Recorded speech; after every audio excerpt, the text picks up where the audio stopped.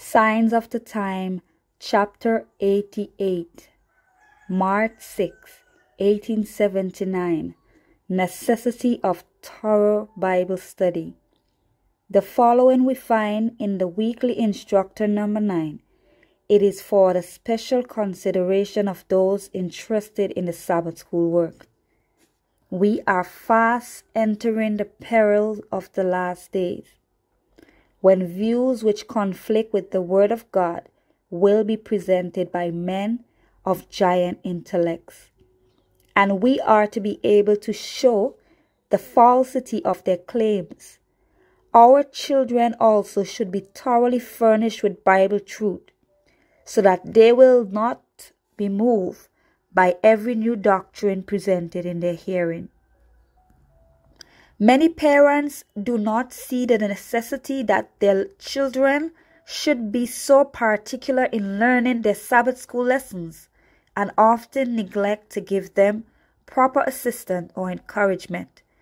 The great object of thoroughness in the study of the Bible is that they may understand why they believe as they do, and that when the test shall come and the question is asked, will you obey God or will you yield to the requirement of the world? They will decide to serve God, because by studying His Word, they have learned to love Him and His truth. We desire that the youth shall be able to say, we have become familiar with the Scriptures, and we see that it is of the highest importance that we be obedient to the truth of God found in His Word. We want the little children to understand the Bible and grow up in the knowledge of the truth. And we as parents do not wish to be found among those who do not see the necessity of their children's understanding the Scriptures for themselves, and who are therefore negligent and cause their children to be negligent.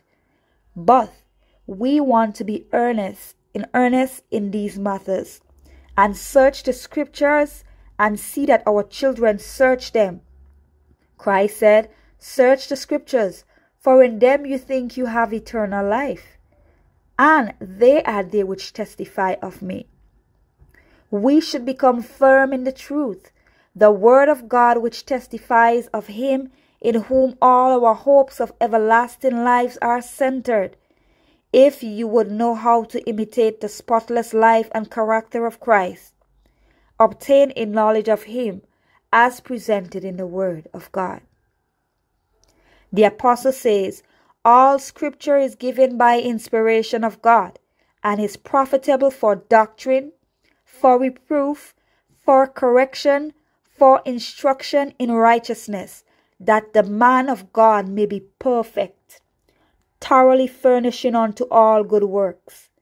If therefore you would be thus thoroughly furnished, and ready always to give an answer to every man that asks at you a reason of the hope that is in you, with meekness and fear, study the Bible with all diligence.